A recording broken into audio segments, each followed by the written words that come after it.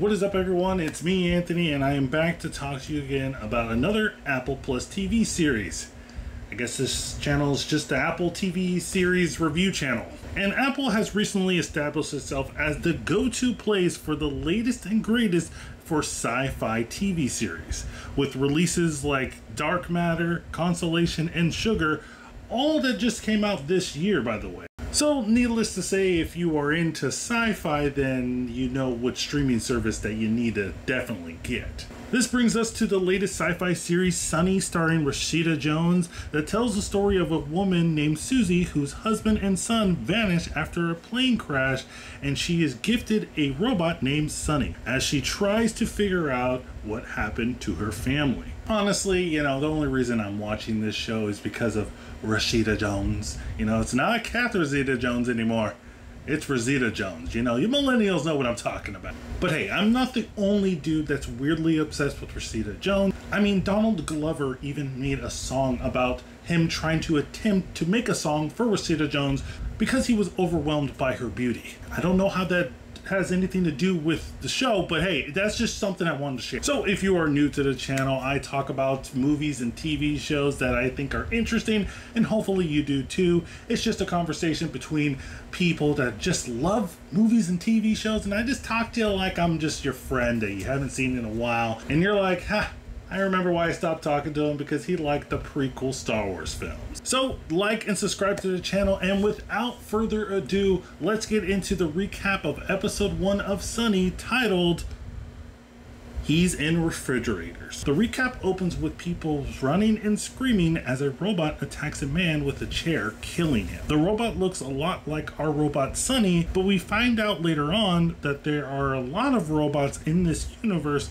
that are the same model as Sunny and look the same. Also, when I used the audio description, the robot was called 17, so I think it's safe to assume that this robot that killed this guy isn't Sunny. But you know how this goes, you know, they could make some weird twist, and then my prediction or my confirmation or something that I think is right is wrong. So be on the lookout for that. We then jump to Suzie and her mother-in-law as they learn about the missing flight her husband and her son were on, and are joined by the rest of the passengers' fallen families. Suzie then joins a gathering with other families who are participating in group therapy, where they call their loved ones who are on flight 405 so that they can mourn. They go around the room and start calling their loved ones. Each call goes to voicemail, but when it comes to Suzie's turn, her call keeps ringing. We'll go into more detail with this scene later on in the video. If you are impatient though and you want to know my thoughts on this scene in particular, you can jump to the theory section of this video. That's where I'm going to be talking about all the theories and the questions that I have for this episode and the series as a whole. As Suzie and her mother-in-law are leaving, they see a man handing out gifts. Suzie's mother-in-law says that he is part of the Yakuza and that they're always taking advantage of people in situations like these, hoping that they can get something in return. As Suzie is walking home, she runs into a co-worker of her husband, Mr. Tanaka. He tells Suzie that he has a gift for her from her husband, a robot named Sunny. Suzie said there must be a mistake because her husband worked in refrigerators and she hates robots. But Mr. Tanaka says that the refrigerator division moved overseas years ago. Suzie agrees to keep Sunny, but tells her to go to sleep as she continues to mourn the loss of her family. After a few hours, Suzie decides to talk to Mr. Tanaka in person and ends up going to a company Christmas party at the company where her husband worked, Emotech. Not being able to find Mr. Tanaka, Suzie makes her way into an area known as a Sakamoto incubator, and once inside, Suzie walks down a corridor with small glass-walled rooms on each side. She comes to the end of the corridor and enters a yellow room with small dogs in it, and she sees what looks like blood stains on the carpet as well as blood-stained track marks. After seeing this, being confused and surprised, Suzie goes to a bar where her and her husband met and starts a conversation with a new bartender named Mixie. Mixie tells her that ever since her and her girlfriend broke up, that she has been doing adult things with the bot, and that she has a dealer that provides her code so that she can make the bot do different things. Ugh, TMI. TMI, my friends. TMI? too much information. It's just easier to say TMI. I used to say don't go there, but that's lame. Yeah, it's one of those shows, guys. Mixie asked Suzie if she heard about the story about the politician who got crushed by the bot, and she suggests that it might not have been an accident. Suzie leaves the bar and starts to walk home, and then we see a man with a ponytail watching videos of Suzie, the same man that we saw behind her in line at the grocery store. He then sends the video files to someone and says, "We are on her," and she is alone.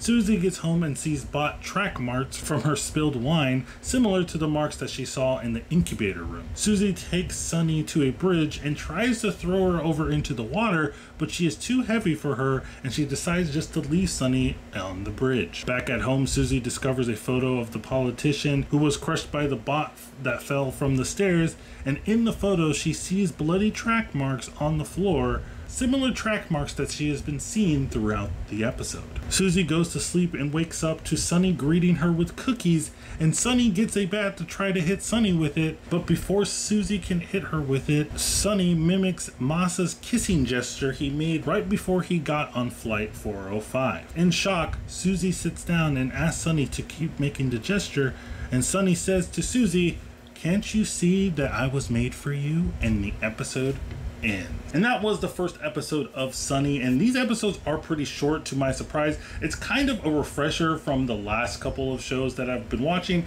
where there's like 45 to 50-minute plus episodes. Kind of got tiring, especially if you want to do something like this on YouTube and do some recaps. You know, you want to turn them out pretty fastly and have some time to do some other stuff. So these little 22-minute, 30-minute episodes are really nice, and I will be talking about episode 2 tomorrow. I know the first 2 episodes released, but I'm just doing them one at a time because I like doing that. But as far as my impression of the first episode of this series, I really enjoyed it. I do like the mixture of the mystery element mixed with the humor of this show. If the humor doesn't hit for you, then this probably isn't going to be the show for you, but there also is that element, like I said, of the mystery behind it. So maybe if the comedy isn't going for you, you can just piggyback off of the mystery and the drama of what is going on with Masa and Zen and the whole like family dynamic of what's going on here, and the robots and the Emotech and all that stuff. Maybe that can carry you along. For me, I like both elements of it. I like the mystery, I like the humor, and of course I like Rashida Jones. So this is a show for me. Another thing that actually caught me off guard in the show is the practical effects. There's a lot of practical effects in here, particularly with the robots that we've been seeing, and there's different robots other than just the Sunny model that we've seen. We saw one that kind of looks like the robots that we have now, at least the ones in my area. I live in California, I live in the Bay Area, and we do have these little robots that look like Doctor Who dialect rejects kind of thing. I hate them. They scare me. They terrify me. But we have robots like that, but they have like faces, animated faces that are creepy. And I like that they are using that practical effect on them, and they also have that CGI effect on them for their faces. I think it's a good blend of the two type of things. And the CGI in this show is so good, in my opinion, that at points I was like, oh wait, that's actually CGI. That's cool, and I feel like that's what CGI is supposed to be and do. It's not supposed to be obvious. You know, you're not supposed to go into a show or a movie and sit down and you're like, oh man, I can't wait to see what the Avengers do this time, and you look at it and you're like, dang, that CGI is really bad. It's really bad. It just distracts you. But of course, guys, let me know what you think in the comments down below about episode 1 of Sunny. Did you like it? Did you hate it? Are you a fan of Rashida Jones? If you're not, don't even comment that you're not, because you're gonna get kicked off.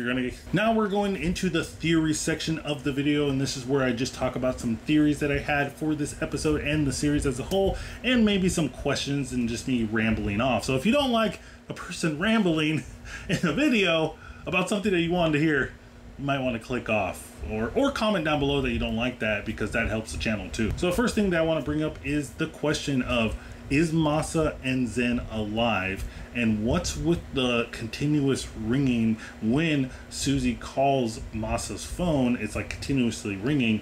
What does that mean? And short answer, I think Masa and Zen are still alive. I think they are being captured by someone. And my theory is that it's the Yakuza. And the reason why I think that is, in this episode, they put a emphasis on Yakuza, and then we never see them again in this entire episode. So I was wondering, why would they emphasize that this Yakuza person here? And Suzie, you know, has this interaction with this Yakuza person twice in this episode. First time she sees him, he's kind of like fighting with like some busboy or something like that. And then the next time is when she's leaving the whole therapy session and she sees him outside handing like some bag of cookies or something like that to everybody, and he gives her a look. So I think the Yakuza is going to play a bigger part in this show. If you do watch the trailer for this show that was released a couple of days ago, you do see that there might be some implications of like the Yakuza taking Suzie and like interrogating her and asking her where Masa is and everything. So I think that's where we're gonna go with this thing. I think Yakuza is either looking for Masa, or they actually have Masa and Zen and they want more information, or they want the bot, they want Sunny or something like that. That's what I think. But let me know what you think in the comments down below about that theory. Do you think the Yakuza has Masa and Zen, or do you think it's some other entity altogether? Let me know in the comments down below. And the last thing that I want to talk about is the Ponytail Man. Now, I didn't know he had a ponytail until I looked closer, and I was like, oh, he has a ponytail. But we see this guy behind Suzie in the grocery store, and he's kind of like watching the whole report about the crash, the disappearance of the flight, and he's like, oh, tragic. And then Suzie looks behind him and is like, huh, what's going on? And now we see that he have live surveillance camera. His cameras are pretty good, by the way, really good quality, but they're also weirdly placed. But I think he somehow is able to hack into the robots, all the little bots, and use their feed to track Suzie. And I think he might also be the dealer that Mixie was telling Suzie about. Or he can be Yakuza, or he could be both. And that's what I'm going with right now. He could be both. But let me know what you think about the Ponytail Man. It's funny that we're calling him that, but that's what we're gonna do. And let me know in the comments down below what you think his reasoning behind following Suzie is. Is he after Sunny? Is he after Masa?